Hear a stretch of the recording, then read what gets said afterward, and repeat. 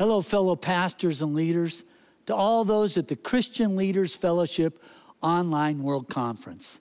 What a privilege it is for me to be with you. My name is Ken Foreman. I'm the lead pastor at the Cathedral of Faith Church in San Jose, California. I've been on staff for 40 years. Can you believe they've kept me that long? I've been the lead pastor for 22 years, and I am deeply humbled and honored to be able to share with you for a few minutes. The first thing I would like to share with you is to be encouraged. Give God praise and give yourself a pat on the back because you're still here. Pastoring through a pandemic has been an extraordinary challenge, and yet you're still here. You show grit and tenacity, creativity and innovation, and you didn't give up, even when you felt like giving up. By the grace of God, you stayed the course. You're still here, and I just want to cheer you on. In the words of Nehemiah, you're doing a great work. Don't come down. And then I want to share with you a phrase that God dropped in my heart as we came into the year 2021. And the phrase was this: it is time. It's time to dream again. I want to take you to a message I gave to our church family around this very subject. And as you watch this message, my prayer is that something will begin to stir in your spirit. Is there a dream that is dead that God wants to resurrect? Does God want to drop a new dream in your heart? Pastors and leaders, in the year 2021, it is time to dream again. I'll see you after the message. Hello, Cathedral. This is the year the Lord has made. I will rejoice and be glad in it. 2021 is the year to dream again. There was a couple who years ago, they were part of our church family, but they relocated to Hawaii. And of course, my wife and I, we had to go visit them. And while we were there, the husband, he was a big water sports guy. And so one day he takes me out boogie boarding. Now, I can normally hold my own in the water, but as we paddled out into the ocean, I should have known that I was in trouble. When I looked around, and A, the only other people out there were locals, and B, they were all 30 years younger than I was. But I'm a big bad Raider fan, and so I bravely, went out and engaged those waves and had the rush of riding a couple of them. But then on one of the waves, I got too high on top of it. And when it broke, it threw me down into the water like a rag doll. And now I'm in the washing machine. I'm tossed and turning underwater, and I come up for air, and wham, another wave hits me. And it sends me back into the washing machine, tumbling and turning, and I come up for air, and boom, one more time, I get hit by another wave into the spin cycle. This happens over and over and over until finally I'm near the shore, and when I stand up, my shirt is completely gone. The cord to the board was wrapped around my opposite arm like a tourniquet. My foot was standing on the sharp quills of a sea urchin, and my bathing suit, well, we won't go there. But I was thinking, does that feel a little bit like what 2020 was to us? I saw this one meme, and in the meme, there's a time traveler, and the time traveler asks, what year is it? And he receives the answer, 2020. And when the time traveler hears 2020, this is the expression on his face. 2020. We got hit by one wave that sent us tumbling and turning. And when we came up for air, we got hit by another wave, and this continued again and again and again until, as we stand up at the beginning of 2021, we're just trying to get some air. And that is what I invite you to do. To take a deep breath. Would you do that with me? Let's take a deep breath. And now let's exhale. Out with 2020 and in with 2021.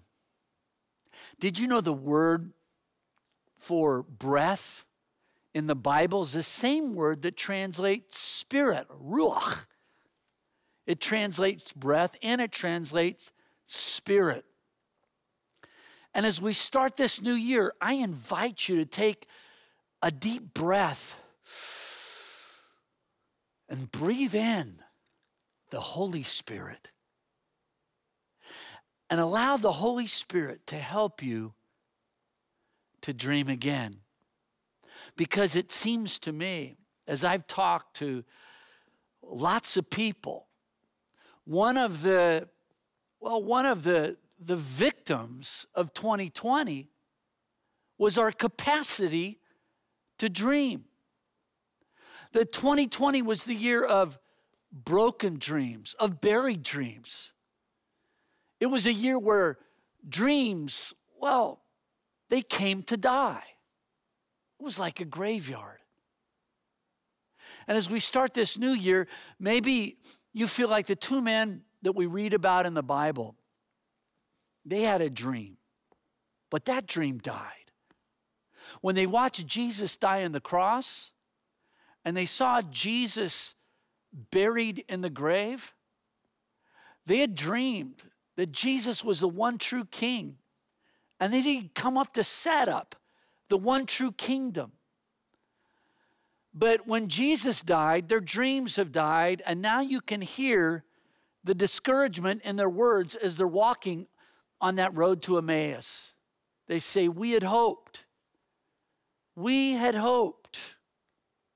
But Jesus was dead, and so were their dreams. But when there's been a death, remember this: resurrection is right around the corner. And Jesus appears to them on that road, and he walks with them. At first, they don't recognize Jesus. Did you know you can be so lost in your despair? Maybe that's where you're at right now. You can be so lost in your despair that it's hard to sense his presence. It's hard to see his presence. It's hard for hope to break in. But Jesus doesn't give up on them. He keeps walking with them until eventually they recognize him. The Bible says this. It says that their eyes were opened and they recognized Jesus. And when they did, it was time to dream again. So take a deep breath. Breathe in the Holy Spirit. The Bible says this in Ephesians chapter 3, verse 20. God can do anything, far more than you could ever imagine or guess or request in your wildest dreams. He does it not by pushing us around, but by working within us, his Spirit deeply and gently within us. So take a deep breath. Breathe in the Holy Spirit. And let the Holy Spirit help you to dream again. Because we need to dream again. Everything starts with a dream. I have an amazing brother, and I'm so grateful for my brother.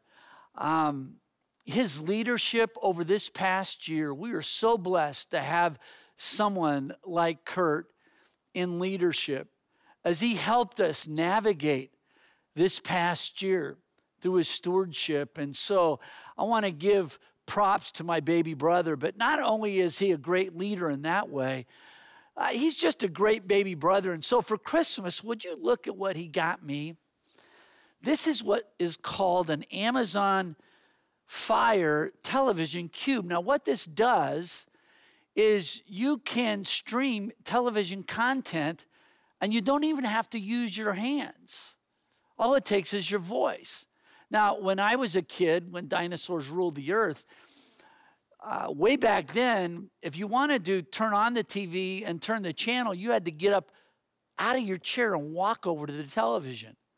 And then that was too much work, so we developed remote controls. And so, but still with remote controls, well, it seems like you're always looking for it, and that's too much work too. So now, with this, well, all you have to do is use your voice.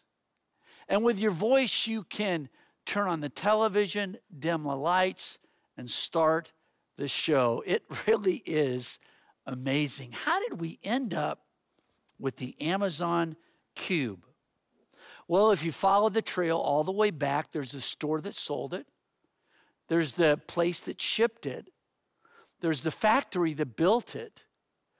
There's the engineers that designed it.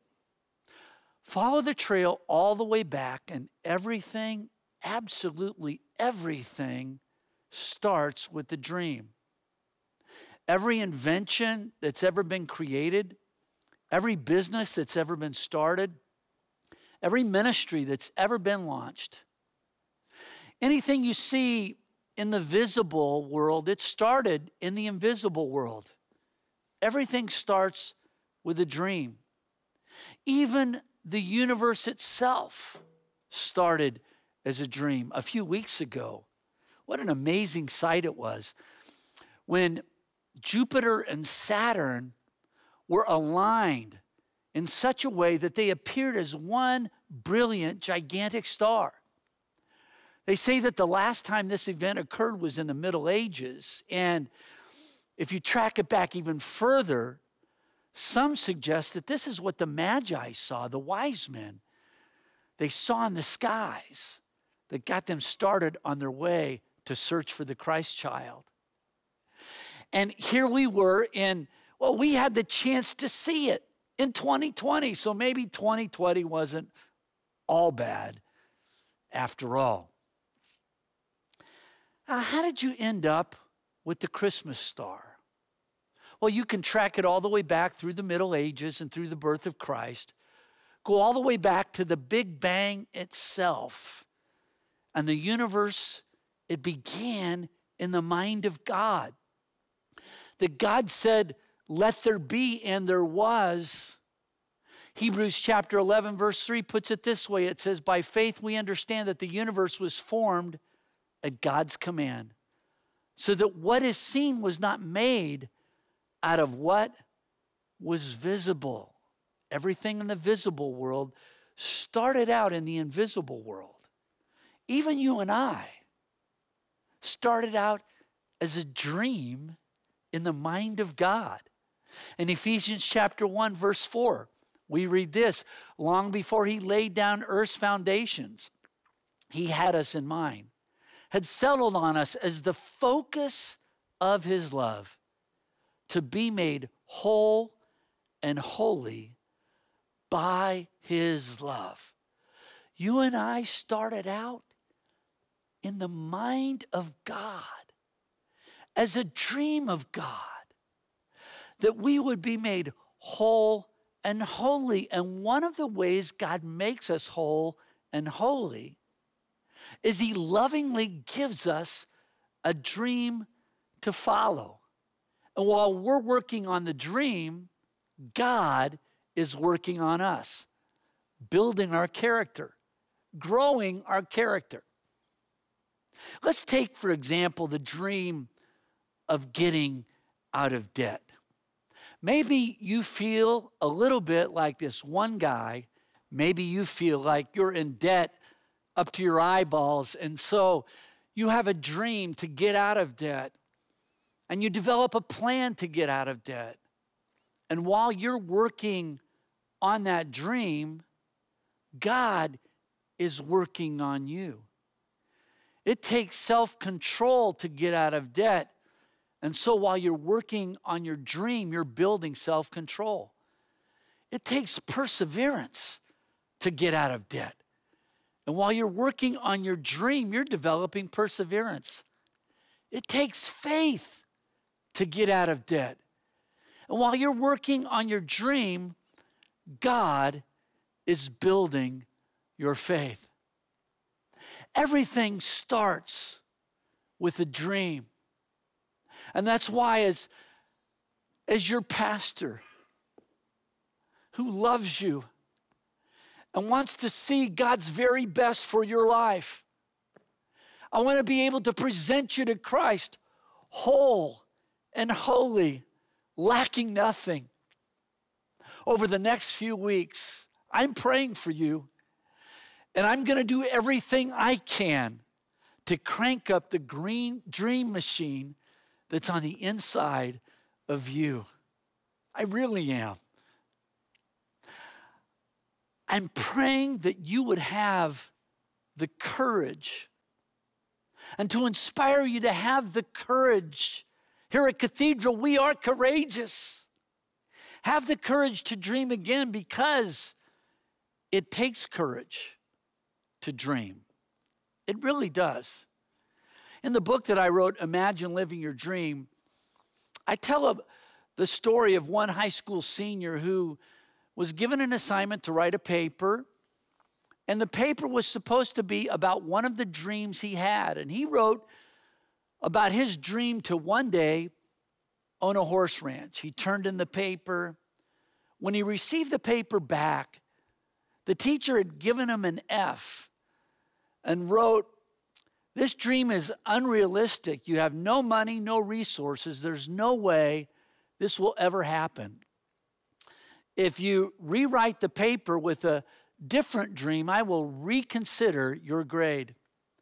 Well, the boy kept the paper for a week, and then he turned it back in without any changes, and he said, "You can keep your F, and I will keep my dream." And do you know that one day that boy went on to become the owner of a horse ranch? That dream became a reality, and eventually the teacher circled back around to him. And this is what she said. She apologized to him. And she said, "When I was a teacher, I stole a lot of kids' dreams. Fortunately, you had enough gumption to protect your dream." The gumption, the courage to dream. 2020, it was like that teacher. It stole dreams, it buried dreams. But remember this, we are people of the resurrection. And if there's been a death, resurrection is right around the corner. We're reminded of this everywhere we look. When a star dies, it looks like that star is gone forever, but out of the dust of that star will rise a new star. Is anyone out there ready to rise up out of the ashes? Or take the tree when winter hits, and its branches are bare, the leaves are gone.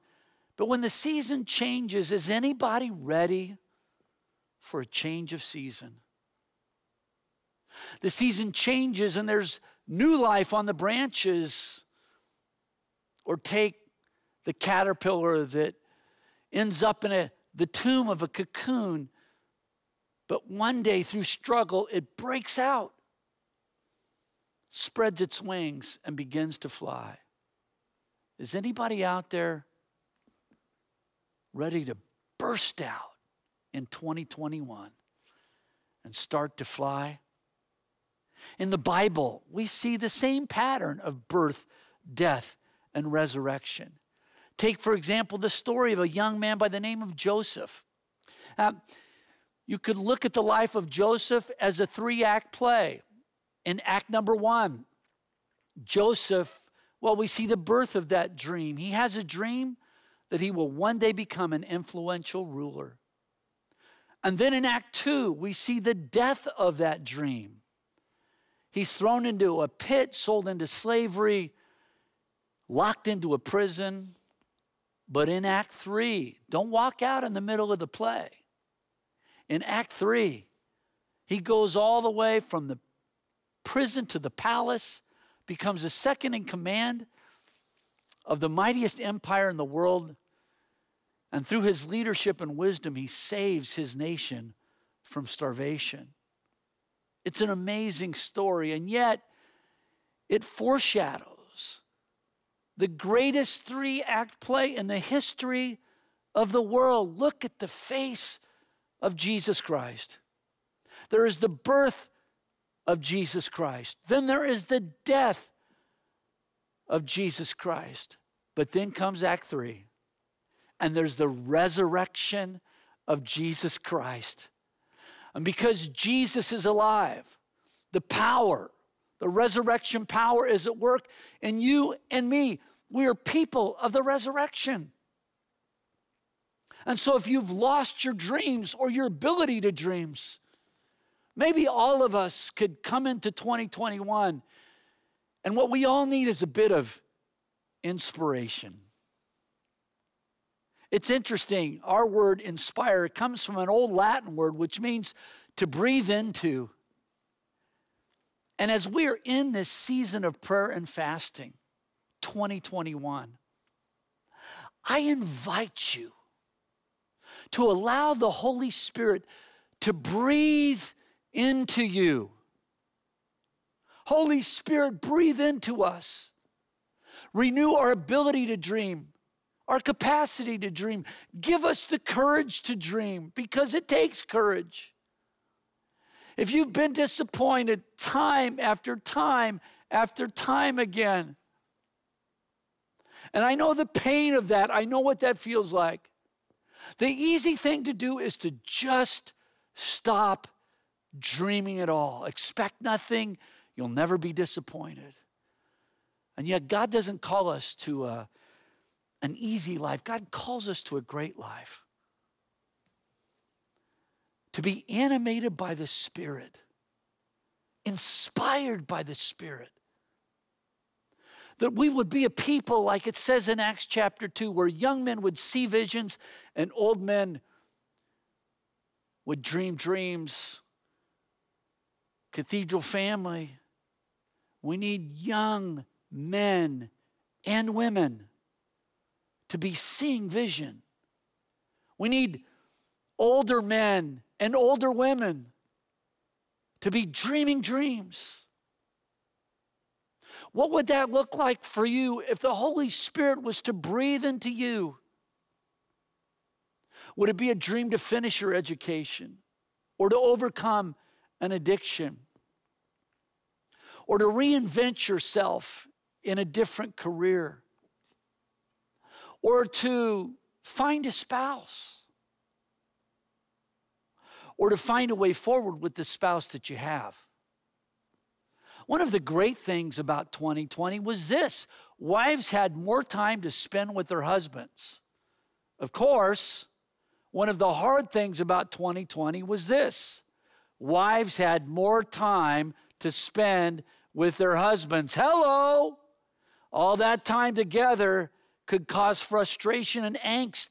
I found this one picture, and it said, day 14 of the quarantine, my wife took up gardening, but won't tell me what she's going to plant. Uh-oh. If your marriage is feeling strained from 2020, one of the best things you could do is to dream a new dream for you as a couple. Marriage Partnership magazine says this about the power of dreams. Dreams have the power to drive and animate a marriage. And they do. Proverbs puts it this way. It says, where there is no vision, no dream, people perish. My friend Rick Warren, he tells other pastors, he says, where there is no dream at your church, people find another parish. At Cathedral of Faith, We have always continued to dream. Back in the year 2000, at our 35th anniversary, my dad, our founding pastor, he gave 5 new dreams for the Cathedral of Faith. Now, all of those have come to pass except one. He had a dream to build affordable housing for seniors because even back then, that was the biggest problem our community was facing. And we had a dream to be a part of the solution to that problem. But that dream, every time we looked into it, my brother and I would try to push forward, but we ran into a wall. And frankly, it seemed that dream had died. And then, of all places, in the year 2020, are you kidding me? That dream started to come alive again. One of the top developers in the Bay Area, who's also a strong person of faith, very well respected, our paths cross. And we begin to dream again. And now, well, Google will have their village, but Cathedral may have our village. It's still in the Imagineering phase, but can you just for a moment envision with me a campus where seniors and families, God always has a bigger dream, can live in a safe and secure environment, where those parents and grandparents can send their kids or grandkids to follow their dreams at one of the top charter schools in the nation, where they can serve at Reaching Out, which will have an expanded capacity so that we can be even more effective in fighting the poverty pandemic. Or where they can wander over to hear a concert at the 650-seat amphitheater, because we learned this last year, the importance of having outside spaces. Or where they can catch a cup of coffee at this hip and trendy coffee shop, because every village needs a coffee shop. Or where they can walk over to, in spite of its lead pastor, the very best church in town. Delays are not denials. Cathedral will never stop dreaming, because the day we stop dreaming is the day we start dying. Cathedral of Faith, let's make the rest of our years the very best of our years. It's time to dream again. There was a writer by the name of Langston Hughes, and he was a part of the Harlem Renaissance, where black artists' creativity was exploding early in the 20th century among them. And he wrote this poem entitled Dreams. He was a poet, a great poet. And he talked about the importance of dreams this way. He said, "Hold fast to dreams, for if dreams die, life is a broken-winged bird that cannot fly. Hold fast to dreams, for when dreams go, life is a barren field, frozen with snow." Hold fast to your dreams.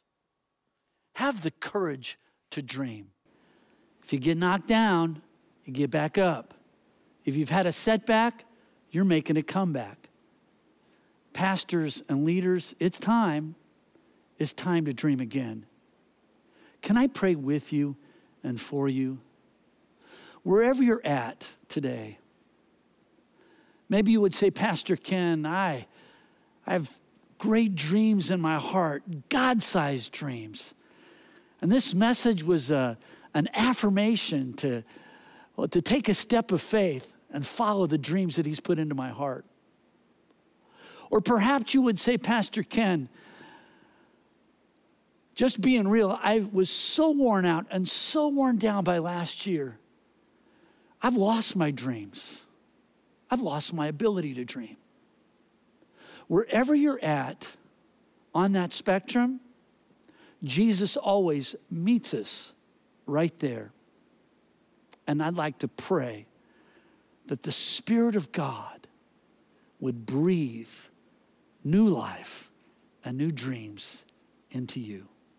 Heavenly Father, thank you for this amazing group of ministers and leaders around the world that are having a great impact for your kingdom and for your glory. For those who are chasing after God-sized dream, I pray that they would be encouraged, that you would help them to turn every obstacle into an opportunity, every stumbling block into a stepping stone, and that they will see that dream come to pass. For those whose dreams have died, I pray that today there would be a resurrection. Lord, I pray for those who have lost their capacity to dream, that Holy Spirit, you would breathe upon them. In fact, all over this network, may the breath of the Spirit move amongst us and within us to resurrect dead dreams and to dream new dreams for your kingdom and for your glory. And it's in Jesus' name that we pray this. Amen. God bless you. Great days ahead.